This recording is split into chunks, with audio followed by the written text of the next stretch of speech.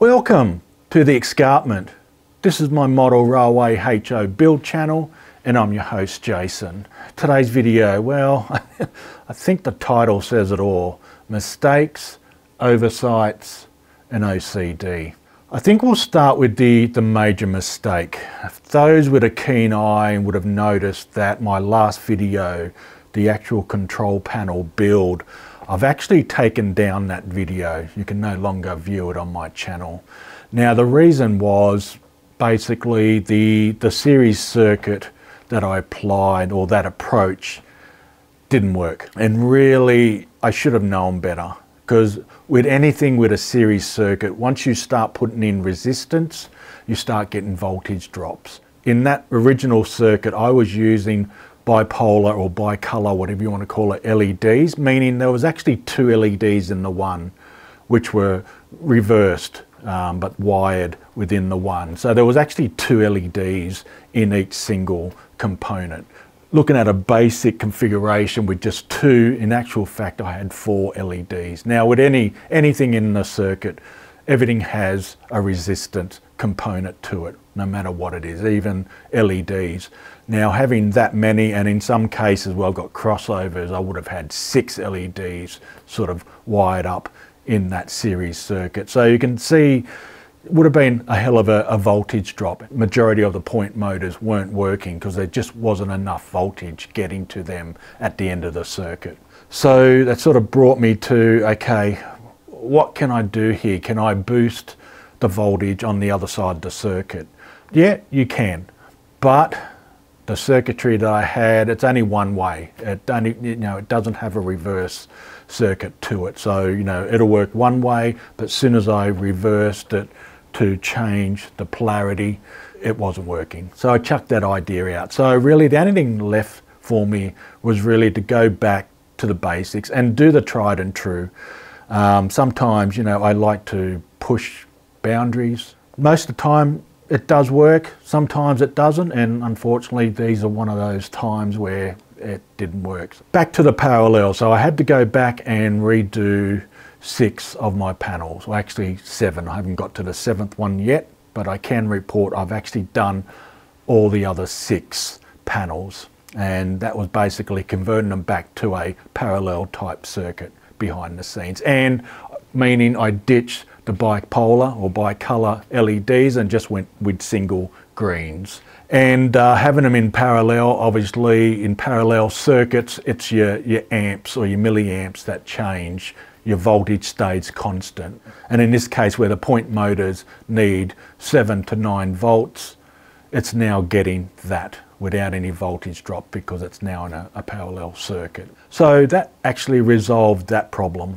And if up here you can see this is the Underwood colliery junction. Basically it does this top 3rd level loop up here, and you can probably hear in the background if I do, and you can probably hear the points work. I've got level 1, level 2, level 3.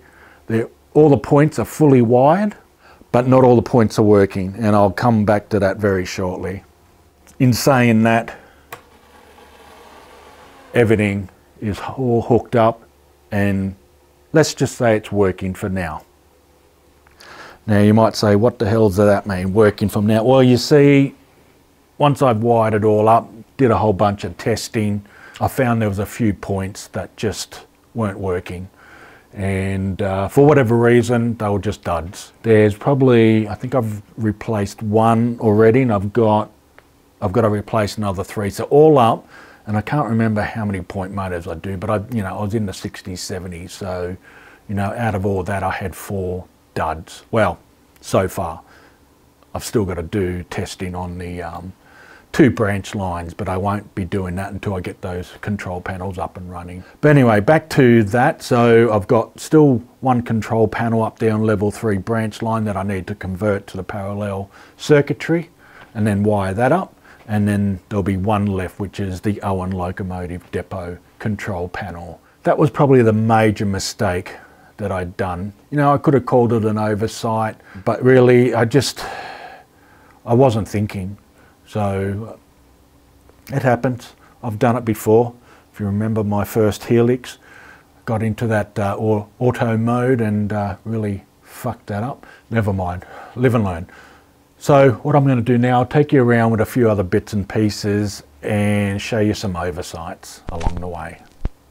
Let's start with the first oversight. Now, I don't know if this one's an obvious one, but if you have a look at these two control panels here, the Port Kembla South and the Port Kembla Station, if we take a closer look at these panels, you can see that each point motor and switch has a corresponding code. What I had in mind was those codes could be transferable up on the track. I could have signs up there, you know, whether or not it was a PKS1 or a PKS8, it would actually give what point it was and where it was positioned. If you have a quick look over to your right, you've got the Port Kembla Station.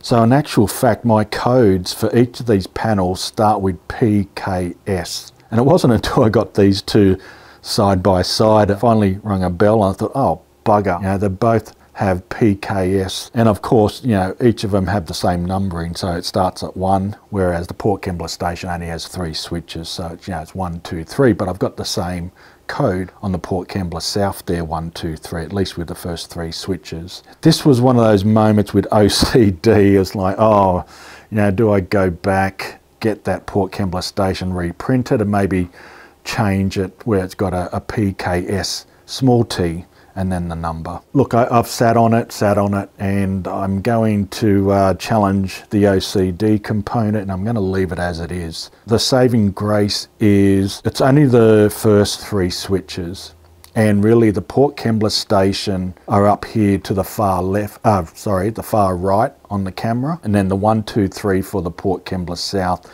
is on the far left down at the other side. So that's probably the saving grace. So it's not like they're mixed together and you've got them side by side on the track work. So I think at this point in time, I'm going to live with that. Yep, you heard right, I'm going to live with that, because really pulling that apart and redoing, doesn't make any sense to me. So the second oversight, and I actually only come across this by accident, and I was only, you know, when looking at this track configuration and then I was looking at the control panel, I just thought, hang on a minute, there's something not quite right. And right now it matches. And for those that follow me on Facebook, you would have seen a post where I talked about I had to make some track tweaks.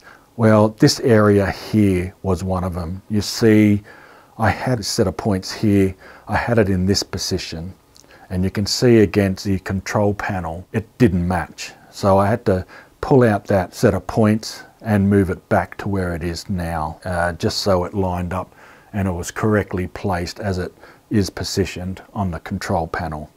So that was a bit of an oversight, but I must admit, some time ago, I do remember when I was making a whole bunch of track tweaks way back, and I knew I had to come back to this because I'd already had most of the control panels designed on the computer, and you know, I did make a note to myself to come back and change it, but obviously I forgot or I misplaced that list, and yeah, bit of an oversight. But anyway, it's been corrected.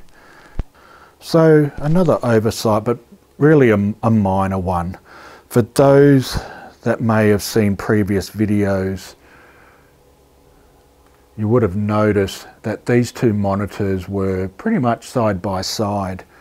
Well, the issue was on this side of each monitor, there's a USB insert where you can, you know, stick in a memory card and you can actually tape. And I thought, you know, while the controllers are down here with the dispatch and, you know, keeping an eye on things with the cameras, you can actually, each 4 of these cameras on each screen can actually record.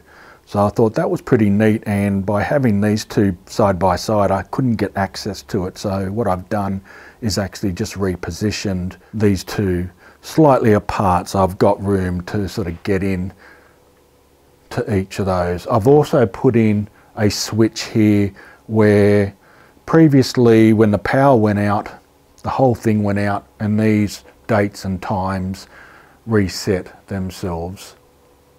And it was really annoying the shit out of me. So what I'd done is put in a switch where I've got, you know, auxiliary power going to it full time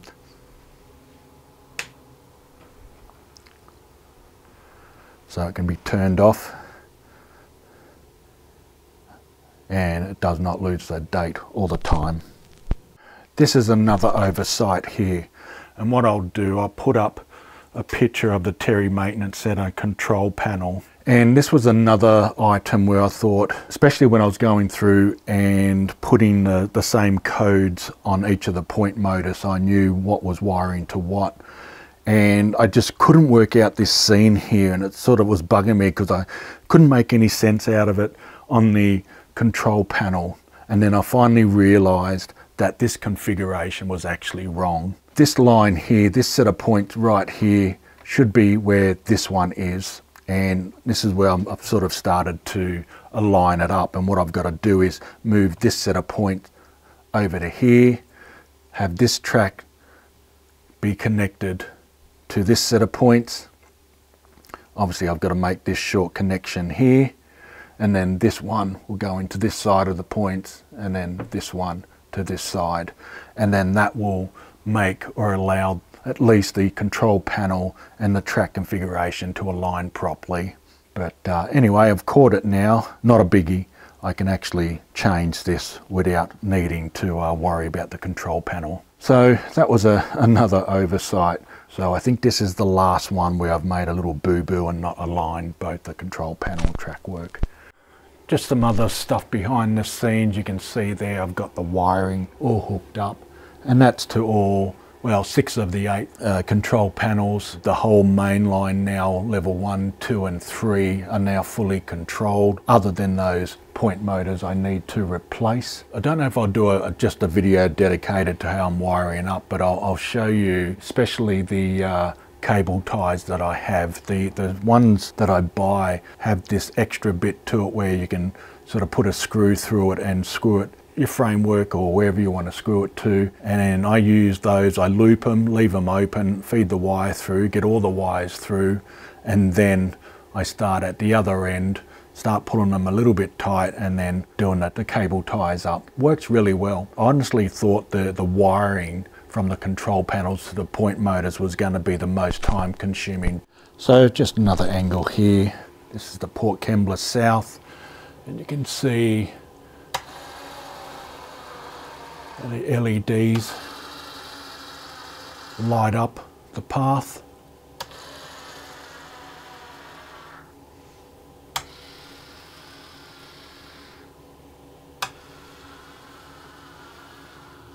And they work quite well.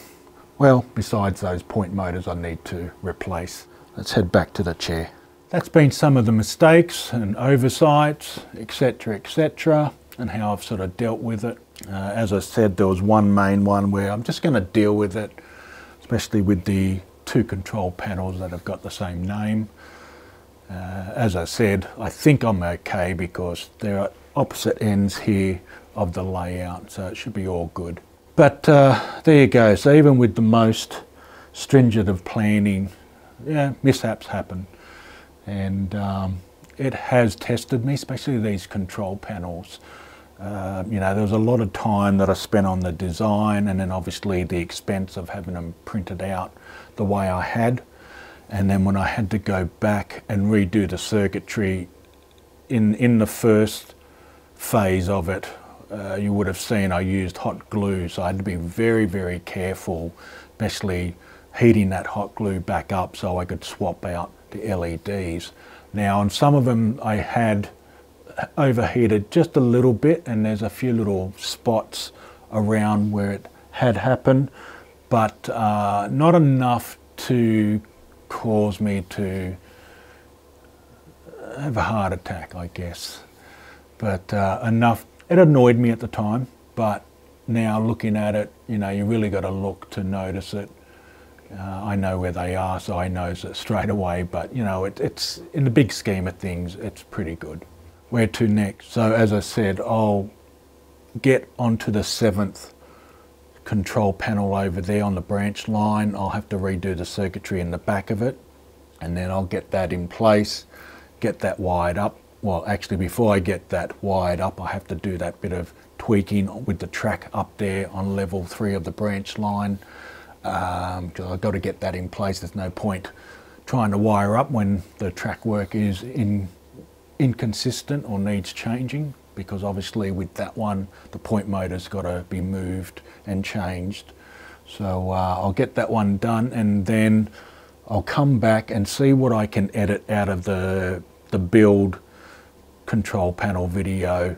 So at least hopefully, and I'm not quite sure, I need to go back and have a bit of a look at it again, whether or not I can split out what I did with the frame and then put in new clips to sort of show you the new parallel circuitry that I did at the back. And then once I've got all the control panels in, I just need to make sure, test all the point motors that they're working up there. Then I'll be ready to potentially invite some people over to do some testing. It's been a long time in the making.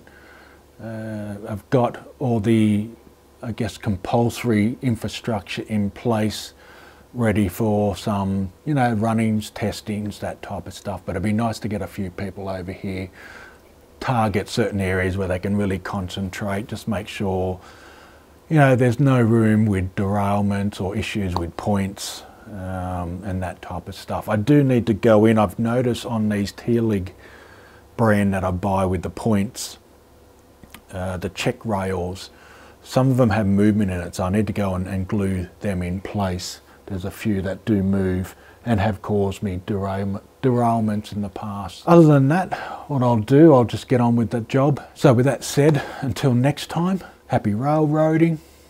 Bye for now.